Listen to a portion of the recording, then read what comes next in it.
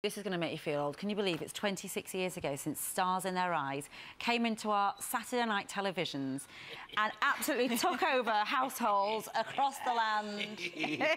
Chuckling away, host of the show and Olivier Award-winning actor Matthew Kelly joins us now. Good morning to you. Morning, 26 years. Wow. Haven't I worn well? Unbelievable. Come on. You were chuckling at the picture we were showing of you, weren't you? Yeah. I'm only 31 now. Now, listen, you're here because you're in a new production of Pride and Prejudice, aren't you? Yes. But this one's a little bit different. It is. Out in the open air for a start. Well, we're at the Regent's Park Open Air Theatre from about 2 weeks' time, and then it plays there for about 3 weeks, and then it goes on a massive national tour. And it's just a fantastic story. And I'm ashamed to say that I had never read the book. I know that's awful. The most loved novels of all. This production was done at the Regent's Park in 2013, that coincided with the 200th anniversary of the publication of the book. Yes. And as it goes into 2017, this tour, it will be the 200th anniversary of Jane Austen's death. And you're playing? And I'm playing Mr. Bennett. Yes. Mr. and Mrs. Bennett have 5 daughters who all need to be married off. And it's a very, very witty book. It's a very funny book. Is it one of your favourites, Rambi? I loved it, yeah. And this is a very, very fast-moving production. It's got some great people in it. The woman playing my wife is Felicity Montague. Now, you'll know her from Alan Partridge.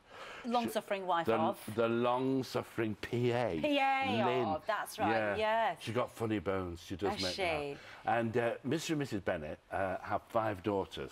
And all the girls... Trying to get them all married off. All my girls It's a far cry, though, isn't it, from, as I say, what most people will remember you from in their homes is Stars in Their Eyes. Not anymore, Ambia. Because you know what? It's 13 years since I did that show. The last picture of you there. Is there a picture of me? There you go. I love pictures of me. That's my favourite. Look at that. Have you still got that waistcoat? I've still got that figure. Look.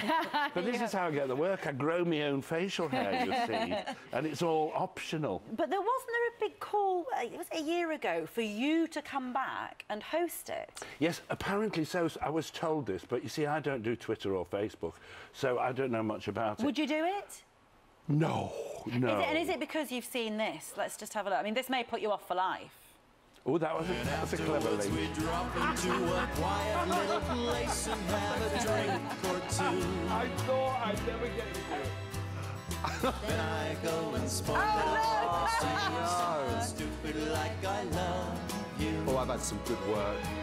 I've got Matthew. Oh my goodness! So was it that you thought, you know what, I just can't go back there? Desperate times. I thought I'd veer you off all that. Desperate times. Richard is the only one there, because actually Kate's not here, and of course I wasn't doing the show then. That was Cat Dealey. Yeah. Now we were talking this morning about Blankety Blank coming back. Yes, were you? Yeah, but people would love to see you host a show on TV again. Yes, Are you avoiding it? The thing is, I'm very busy doing Pride and Prejudice, which is opening at the Regent's Park Theatre. Very nicely done there. Very nicely done there. Would I do Blankety Blank? No, there's too much laughing and clapping for me.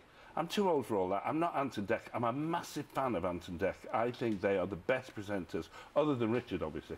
Actually, I said to Richard in the green room, I think he could do it. Maybe that's it, yeah. Richard goes in for it. Gone are the days, you see, because actually, when you think Stars in Their Eyes was 13 years ago, I've been doing theatre ever since then. Yes. And in that time, there's a whole generation that's grown up. There are people now 15, 18, 20, have no idea who I am.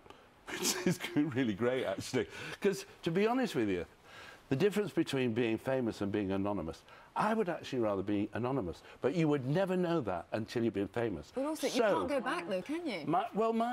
I think everybody should be famous, because then they'd know what it was like, and it would actually be reduced to the importance that it actually has. That's really interesting. Yeah, it's not the pleasant ride everyone expects it's going to be. It's not bad, though, is it? No, it's not bad, I imagine, but you get loads of wonga, and yeah, it's. But you're happier being anonymous, are you, these days?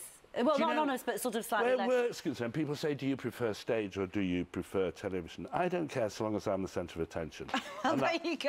That'll do for me. Well, thank you very much for coming in to talk to us. Come and see us at the park. We hope it doesn't rain. We might want to listen out to the weather forecast, because it's an open-air one, so you might need to take your brolly, and if it rains, we have to stay on. Rebecca Root plays Judy, who is a transgender woman in probably about 40, and she falls in love, and vice versa with my son, who is considerably 13, 14 years younger, same difference between me and Lincoln.